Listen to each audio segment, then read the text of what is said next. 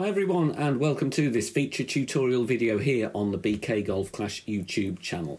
If you are new here, a very warm welcome to you. I would be most grateful if you could all hit the thumbs up button and become a subscriber if you're not subscribed already. It's totally free to do so. Please remember to check out the rest of my content on the channel homepage, including plenty of other tutorials to help you improve in Golf Clash. In this video, I will be guiding you through and showcasing the collection album feature in the game.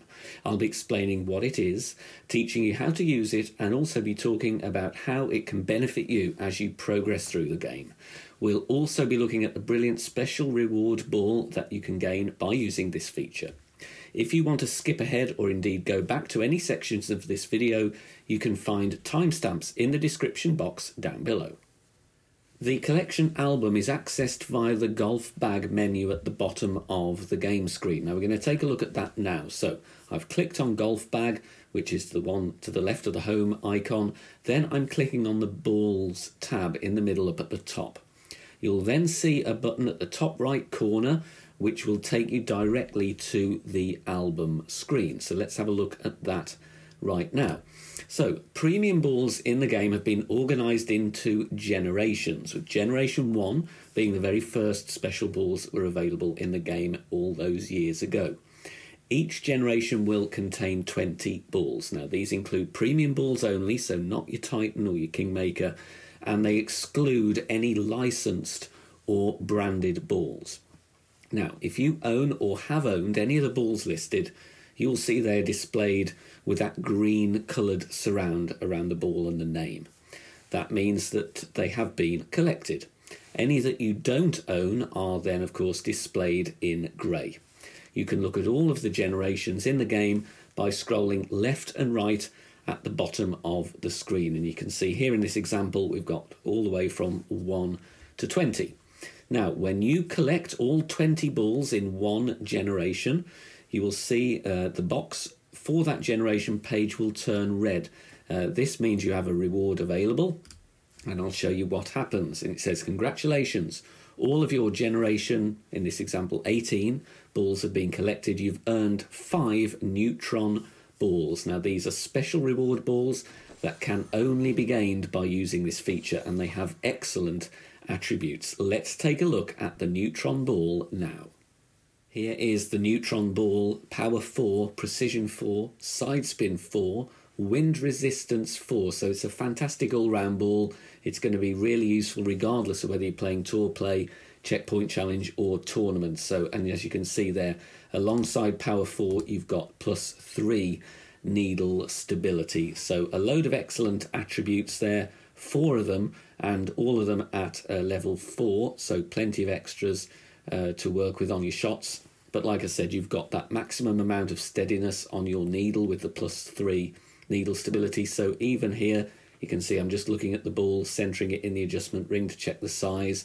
Even at full OP, at max rest or near to it, it's a good chance of hitting perfect. It shakes a little bit, but you've got precision 4 as well. So if you are needing you to push your shots to max, you've got a very good chance of nailing a perfect ball here with the NEUTRON ball. So, how do you complete your collections on each generation page? Well, if you are missing some balls from a generation, you can buy generation chests at any time. Now, these can be purchased in the album screen, but also found in the shop menu, and you can see the picture there on screen. Now, the highest generation chest you can buy will be shown here, and that is based on how many tours you've unlocked. But if you wish to buy older generation chests, then these can still be purchased on the album screen. You simply scroll left and right on the album page to the one that you need. Now, each generation chest will contain 20 balls, comprising of 4 different ones from that particular page. So you get 5 of each. And as you can see there on the screenshot, each ball from generation 3 in this case has an equal chance of being found. There will always be 4 different balls in each chest. So I really like the flexibility and range you have in terms of purchasing the different balls. Even though there's a slightly random element, there are lots of very useful balls from over the years, so there's a very good chance of getting some valuable additions to your inventory to help you in all aspects of your game play. Obviously, the green button here will show the price of the chest depending on the country or territory that you're in. It's blanked out here as this is from a demonstration version. Now, the next element of this feature is the prestige levels. Now, there are 3 levels of prestige which you can reach with every ball in the album, and that's bronze, silver and gold. Prestige levels are reached every time you use a ball. So, clicking on the question mark icon in the top left of the album screen will bring up this little info box to explain the levels. So, using a ball 10 times gets you to bronze level, 50 times to silver and 200 times to gold. And it's on a 1-to-1 basis. So 1 ball used gives you 1 prestige progress. Visual effects and a special ball trail are added once you get to each level with each ball. We're going to have a look at that now. So in this example, I'm using a ball here which has a bronze level prestige. You can see the spin screen there is coloured accordingly. There's a ball glow around the circumference of the ball on the ground, and there you can see now once I've hit the ball you get that bronze coloured ball trail once the shot has been taken. Obviously for a silver prestige you get a silver effect, and then gold for the gold level as well. So that's a little visual addition. Now, as you can see in the top right corner of this screen, which is your collection album screen, when you reach each level on all of the balls in one generation, you are awarded more neutron balls as a prize. So we've seen you get 5 neutron balls just for collecting every ball. If you've got them all at bronze, then you're going to get 10 neutron balls, 20 if they're all at silver, and if you've used a load of them and they're all at gold level prestige, you are going to receive another 50 neutron balls. You can also keep a tab on your prestige level in the ball screen, and there's now an option incorporated into the ball sorter in that first field there, displaying by prestige level, and you can see the gold, silver and bronze icons just beneath where you would pin the balls, so you can keep a track on your prestige level in the ball screen as well. Now we're going to delve into another part of this feature, and you might be wondering, well, how is this going to benefit me? Well, in my competitive days, I bought a good amount of bundles. Sometimes months down the line after making a purchase, I realised I didn't quite have the need for certain balls, or I just wasn't using them. Now, there's a great way of using up your surplus stock, and you can convert them, which will help you progress towards receiving more neutron balls as a reward. Now, we can convert balls into prestige progress, but also generation tokens. Now, we're going to look at prestige progress first. As I explained earlier, if you're using a ball in the game, the ratio is 1-to-1. However, if you've got ball stock that you know you are not going to use, you can convert them into prestige progress. Now, the second page of that help box we were looking at earlier explains this. As you can see, you get double the amount of prestige from converting balls directly as opposed to using them in a game. So if I was to convert 10 balls, I'd get 20 prestige progress rather than 10 if I was playing 10 matches. So it's a much quicker way of getting those prestige levels. Now, in this video, I've decided to trade in some old blue marble balls, power 4, side spin 3, wind 1, not particularly useful really in today's game. I know I'm not going to use them, so I've decided to trade in a good number of them. So I'm selecting the ball from the album, and you can see there's a slider there. I can, pick how many I want really. I need to convert 5 balls into 10 prestige to reach bronze. So I hit the convert button, gives me a message to make sure that I'm okay with doing what I'm going to do. Permanently convert. So my stock has gone from 100 down to 95, but I've got bronze prestige. The same thing from bronze to silver. Again, I can move that slider. It will tell me how much prestige progress I'm making for the amount of balls that I'm converting, and then I do the same process again. So if you've got you've got some stock that you're not going to use, then this is a way that you can increase. So again here, I could get rid of the remaining 70 if I wanted to, and end up with 140 prestige progress, or I could, use a lot less. It's all up to you, and you've got that slider there to choose how many balls you want to convert. Now we're going to touch on generation tokens, because what if you've reached gold prestige and you've still got balls of that particular type that you want to get rid of? You can still convert them, But instead of prestige progress, they will, providing you're at gold level, become generation tokens. As you can see, I'm at gold with the touchdown balls. I'm not going to use any more. So then I'm going to convert these into generation 1 tokens. So there you see I'm moving the slider, picking the amount of balls that I want to convert. And you can see that info screen there.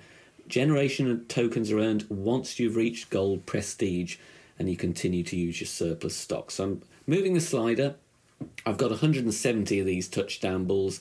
Maybe I'll keep 30 of them back. So in the end, I decide 140 is what I'm going to get rid of, and then I'm going to have 140 Generation 1 tokens. Now remember, those are only valid for that particular generation. You couldn't then use those tokens for Generation 5.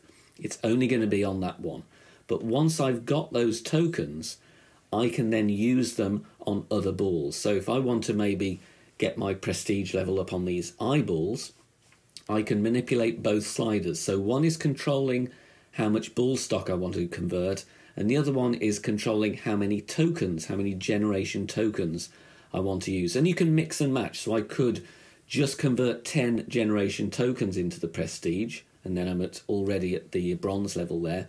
Or I could have a combination. I could use some generation tokens and some balls as well. So you can tailor how much you want to kind of convert and how much surplus ball stock you think you've got and that you want to convert into generation tokens that you can use elsewhere to progress through your prestige levels, and as a result, of course, gain more neutron balls. Now, an important point to raise here, especially for more established players, is that these are used retroactively. So your historic ball usage is automatically factored in. So you don't need to spend 200 balls from the day this feature went live if you've got stuff in your collection from years ago. If you've already used a load of a certain ball in the past, before this feature started, they will already be counted towards your prestige progress. So, final thoughts. Although I realise this feature may not benefit those that are completely free to play, for me it offers good incentives for players that may have bought bundles in the past and have some stock that they know they're just not going to use. With the features here, they can now convert them into something useful with this neutron ball, and like I said, it's valid really for a load of game modes. And it's most likely going to outperform a lot of old stock that you may have gathering dust on your accounts. You may also have only bought certain bundles for the gems, so this may appeal to you in that scenario as well. I also like that it's a chance for newer players to collect older stock, including some of those lower stat combinations that maybe aren't sold as regularly now, considering we have big combinations of attributes that are much higher than they used to be. Now we've got top spin, backspin boost, and precision. As we know, there are many different collectors in the world.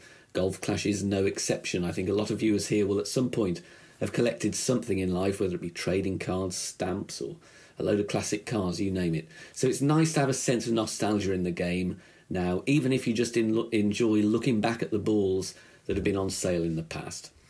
Now, finally, some people purposely used to keep one ball of everything they ever owned as a record of their collection, which, you know, as a consequence kind of clutters up your equipment screen in the game.